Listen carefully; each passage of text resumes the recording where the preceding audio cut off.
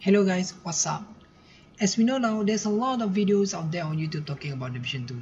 Even the developers make some videos about it since, I don't know, maybe November last year. In this video, I'm gonna talk about the big changes we as a players, as an agent, will have to face and adapt in the upcoming Division 2. But first, let's start introducing the big changes introduced by the developer themselves for the past few months. 1. Talking about how the new maps feels, where players will experience a different kind of atmosphere which is totally different from what we have experienced in the Division 1. Now in the Division 2 we have a variety of places which differ from each other. Each places can give a different kind of scenery and gameplay experiences for players, which by the way is a good update we can have since Division 1. Now we definitely can say goodbye to a dark and snow-covered streets where everywhere we go everything seems the same outside the dark zone and even inside the dark zone itself. Well, maybe because New York just happened to be like that, I guess, but now no more.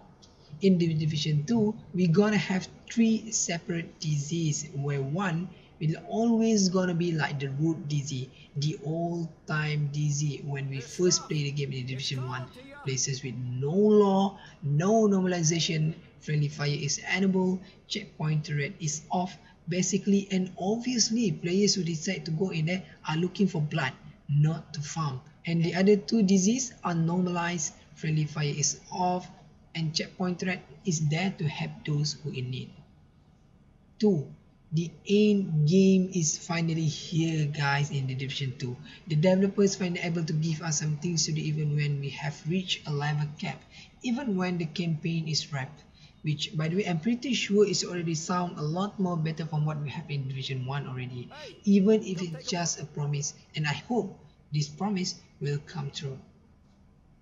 3. How the time to kill is shorter now in Division 2. Compared to what we have in Division 1, the mobs are quite strong.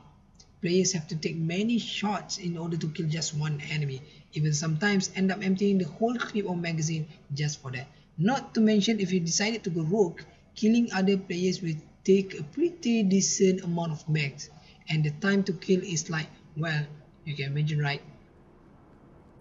4. 3 specialization for all players to try.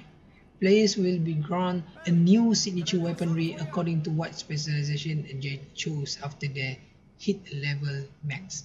1 being the survivalist specialization, which will give players a crossbow as a signature weaponry. 2. Demolitionist specialization, which will give players a grenade launcher as a signature weaponry. 3.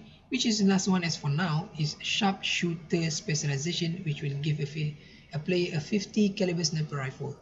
All and each specialization has a unique progression path that allows players to create more variety with the build they have via equipping modes and unlocking their weapon talents.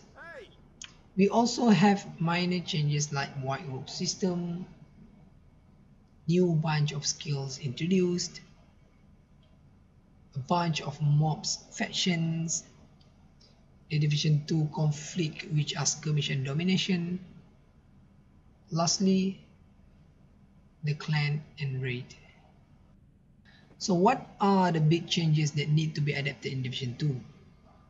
Okay, first let's talk about the most trending or hot topic people are arguing in the most of the Division 2 posting out there, which are face tanking. Are players able to face tank in the Division 2 anymore? Are one hit headshot kill a thing now in the Division 2? Is Division 2 gonna be like Ghost Recon Wildland or PUBG where players are easily get killed? A shorter time to kill will make the game fun to play.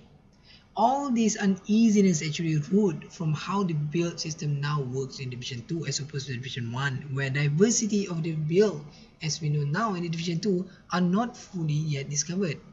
As what we have been led to see now in Division 2, we have been introduced to the brand sets, which works pretty much like the classified set we have now in Division 1.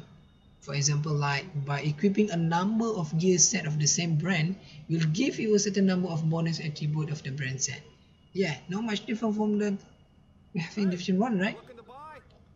Second, How the weapon talents works in Division 2 also a little bit different from what we have in Division 1. In Division 1, we have up to 3 weapon talents according to the rarity of the weapon.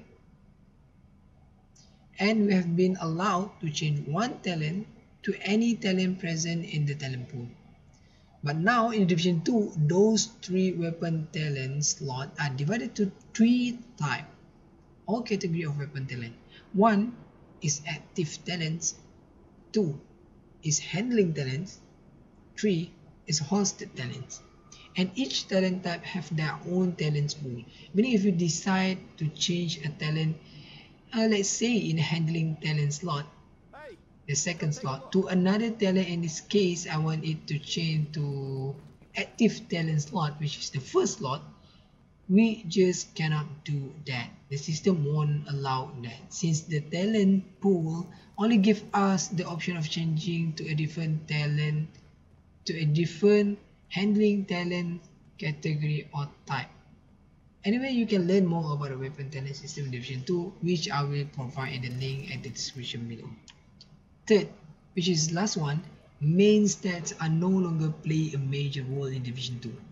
These main stats are firearm, which affect our DPS, stamina, which affect our health, and electronic, which affect our skill power. Which, by the way, what makes the division the division. Players play around with these main stats to get their desired build that suit to their playstyle.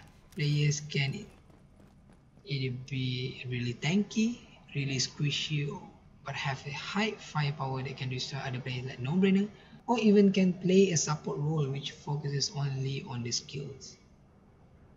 So now the question are, first, are these main stats are what causing the Division 2 diversity on being able to have high survivability, high firepower, and high skill power are no longer achievable?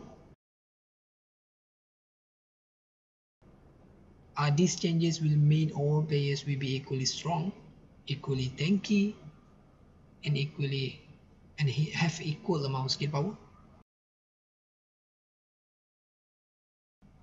Or are these why the developer introduced specialization and new skills to fill the gap of not having main stat anymore, since they are not able to balance it even after 3 years of experimenting the concept? So what you guys think? Can you adapt to all these changes? Let me know in the comment section below.